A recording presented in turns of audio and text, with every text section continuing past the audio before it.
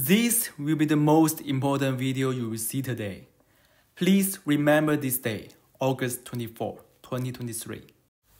Japan has announced the discharge of water containing nuclear contaminants into the Pacific, which could have significant implications. Now, let me explain why. First, we need to understand two concepts. Here is the difference between nuclear wastewater and nuclear contaminated water. The water being discharged by Japan is nuclear polluted water, containing a significant amount of high concentration radioactive substances. Despite claims of dilution, the reliability of its testing methods is still under scrutiny, and there has no compelling reason for the rest of the world to bear the consequences along with them. The following presentation is divided into 9 sections, and I'm going to use Chernobyl as a reference to provide context for the events in Fukushima. Chernobyl and Fukushima, both disaster zones of level 7 nuclear accidents. In Chernobyl, explosions rocked a reactor, blowing off the lid and exposing the core. Heat and radiation still burn today, requiring an iron sarcophagus to contain the radioactivity. Picture it as an unfinished nuclear explosion, not an iconic mushroom cloud. Surprisingly, nuclear power plants mishaps might be riskier than bomb blasts. Explosions from bombs occur once with limited radiation release. Plant accidents, though, torch core fail, emitting radiation until it's burnt out. Fukushima's tale started with a tsunami and earthquake, no detonation. Yet reactor damage and core leakage mean ongoing heat and radiation. Mystery surrounds detail due to temple secrecy. Unlike Chernobyl's negligence, Fukushima's response lagged, with rescuers giving it their all. While Fukushima has fewer deaths, it revealed our disaster response prioritizing survival over decisiveness, blame shifting, and a dash of self-interest. Swift action might have cost more lives, but prevented the mess we are in now. Fukushima is located by the coast and has a continuous supply of seawater and groundwater that can be powered into the reactors to cool them down. This prevents reactor explosion or nuclear detonations. However, all the highly radioactive materials naturally dissolve in water, giving rise to nuclear contaminated water. This is fundamentally different from the cooling water released during the normal operation of a nuclear power plant. The coolant that directly interacts with nuclear fuels, ropes, and reactor cores during plant operation needs to be solidified and buried deep, similar to nuclear waste. What's released is condensed water generated through secondary and multiple heat exchange after powering the turbine for electricity generation. In simple terms, the contaminated water in Fukushima is highly radioactive water used to cool down the reactors. The normal water released from the nuclear power plant is cooling water that passes through multiple heat exchanges after the reactor generates heat, without direct physical contact with the fuel ropes, and it undergoes multiple radiation isolations. The radiation levels, the type of radioactive substances contained, and their respective hazards between the two are vastly different. Discussing them together is entirely foolish, misleading, and possibly driven by ulterior motives. Fukushima introduced the ALPS system, claiming it can be filtered highly radioactive and contaminated water into standard release water. This filtration system has operated efficiently for over 30 years, removing over 60 types of highly radioactive elements to create safe water. From a standpoint of common sense, it's hard to believe in this system. Japan's technology isn't supernatural. The ocean discharge option is primarily a cost-saving measure. There are numerous alternative plans for safety and reliability, with cost differences vary by hundredfold. If the chosen solution is the lowest cost ocean discharge, then it's not driven by prioritizing safety and security. The two major concerns of Fukushima's water discharge are as follows.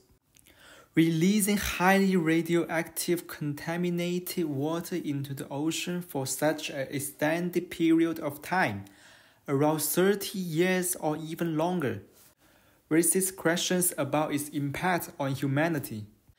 This is essentially a massive biomedical experiment conducted on the global population and marine environment, with irreversible consequences.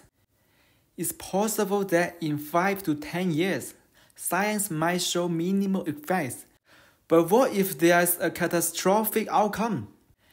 And it significantly lowers the standard for nuclear waste disposal. If Fukushima can discharge water in this manner, why would other nuclear power plants go through the trouble, effort, and expense of properly handling nuclear waste? Instead, it seems that everyone will choose for the simple solution of discharging waste into rivers, lakes, and seas if Fukushima is allowed to do so. All regions of China, including Hong Kong, Macau, and Taiwan, as well as South Korea, has explicitly banned the import of products from Japan and even prohibited all food and feed from certain regions of Japan.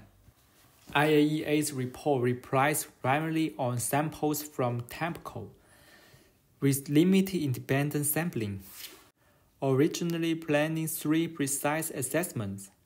Due to time constraints, they conducted 1 raw assessment and issued the report. South Korea reported twice, finding the contamination exceeding limits by 20,000 times.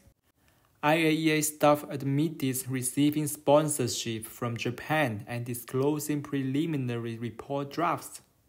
U.S. media reports suggest American experts questioned TEMPCO's understanding of radiation elements in storage tanks. Negative response. They also asked about the ALPS system's capacity to handle slug. Negative response, which tends to clog the filtration. The response was to continue filtering up to 300 times. Discussing safety without understanding radiation elements feels premature. Chinese Academy of Atomic Energy researcher Liu Zhenlin regretted IAEA's hasty release of a comprehensive report without consulting technical experts. The report was issued in the name of Director General Grossi. Expert opinions were merely for reference, adopted at the Secretariat's description. Further discussions weren't held before releasing it. Referencing Chinese experts agreeing with the report is inappropriate. The IAEA report compares data for over 20 radiation elements. Japan claims to filter over 60 types, leaving over 40 unaccounted for. This doesn't mean the remaining 40 types are risk-free. Standards lag behind reality. Japan hasn't fully identified the exact number, with around 60 identified by ALPS solutions. The IAEA did not support or recommend the Japanese government's decision. IAEA Director General Rafael Mariano Grossi explicitly states that the decision to discharge nuclear-contaminated water into the ocean was entirely Japanese government's choice. While a 140-page report released by the IAEA indicated that the detected harmful substances in the nuclear-contaminated water met the standards.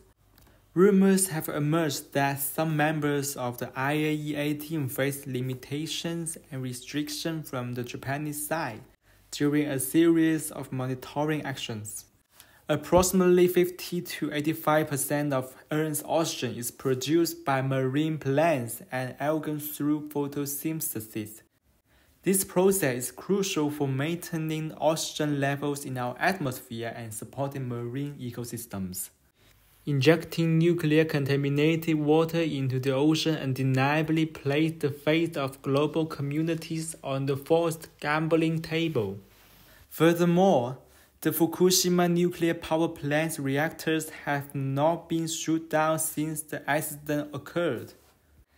The nuclear fuel rods continue to slowly sink with high temperatures, either penetrating the ocean or the Earth's mantle. Both scenarios will lead to nuclear radiation dispersion. The effective resolution proposed is Russia's proposal involving a hydrogen bomb in the Fukushima nuclear power plant area. As humans, we have the right and the duty to know the truth. Otherwise, the potential irreversible impact on ecosystems and species.